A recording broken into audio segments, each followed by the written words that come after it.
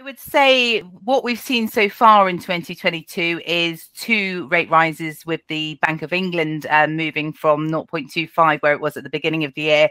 We've seen February and in March 0.25 moves, so it's now sat at 0.75. What we'll see with the swap rates are what the banks exchange money at between each other, and that's how they price the fixed rate. So they will slowly start to increase too, as the Bank of England does.